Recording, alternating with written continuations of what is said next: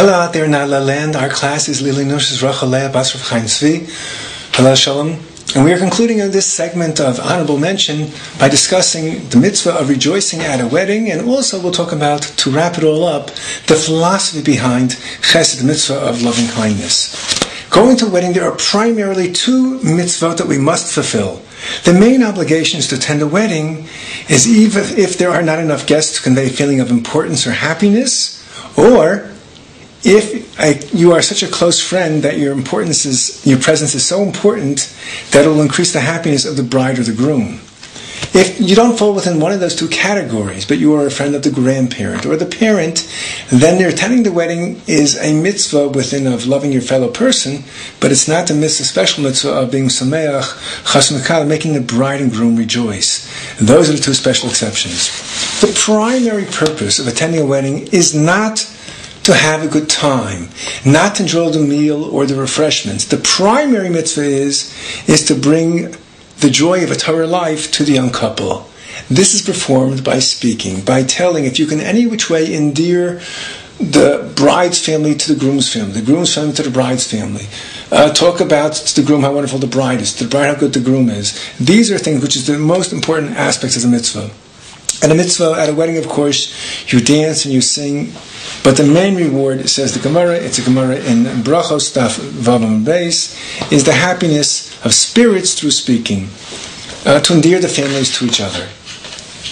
In particular, you have to make sure you don't defeat the entire purpose of going to a wedding by engaging in Lashon Hara. If you say anything which is detrimental, you totally defeated the entire purpose of attending the wedding. On the contrary, you have to do everything with your wherewithal to endear each other to each other, to endear each party to each other, and do whatever you can to make sure that this new family will get off the ground with a very established, firm root. The importance of this mitzvah is certainly multiplied if you're talking about a disadvantaged couple, a couple which are either impoverished or lo leinu, they are orphans. Then the mitzvah is compounded by attending their wedding and making them rejoice. It's a great mitzvah to help out with their needs, their financial needs. And the Mishnah says that there is no limit to the reward for providing assistance so that people can marry.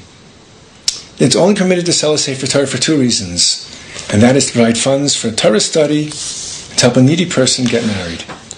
Okay, and to conclude, and this is taken from the book of Rabbi Avram Ehrman, A Journey to Virtue. If you have a choice, you can only do one: comfort the mourners who are sitting Shiva or going to a Sheva Brachot. You can't do both. Then you should go to comfort the mourners. That will have precedence. And now let's conclude this by looking at the philosophy behind the whole idea of Chesed. We've been giving examples such as visiting the sick, comforting the mourner, rejoicing at a wedding.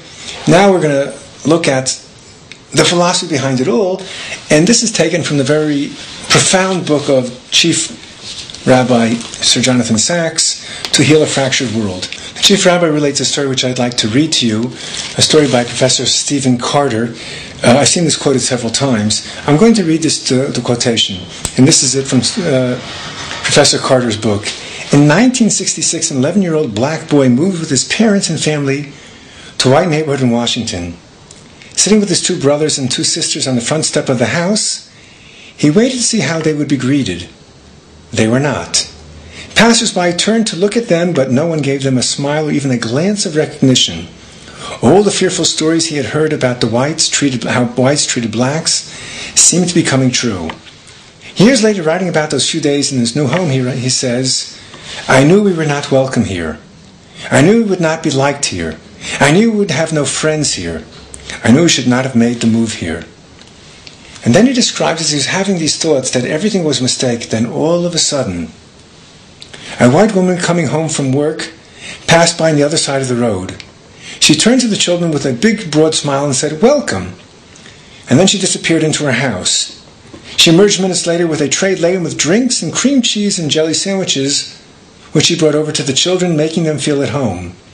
That moment, the young man wrote years later, changed his life. It gave him a sense of belonging where there was none before. It made him realize that at a time when race relations in the United States were still fraught, that a black family could feel at home in a white area, and there could be relationships that were colorblind. Over the years, he learned to admire much about the woman across the street. But it was that first spontaneous act of greeting him that became for him a definitive memory. It broke down all the walls of separation, and it turned strangers into friends. That man was Stephen Carter. He's now a professor of law at Yale University. And he wrote a book which is called Civility, and he begins by describing the story with the woman across the street who was a religious woman, Sarah Kastenbaum. And this is how Professor Carter describes her. She was a religious Jew. In the Jewish tradition, he notes, such civility is called chesed, the doing of acts of kindness, which is in turn derived from the understanding that human beings are made of the image of God. Civility, he adds, itself may be seen as a part of chesed.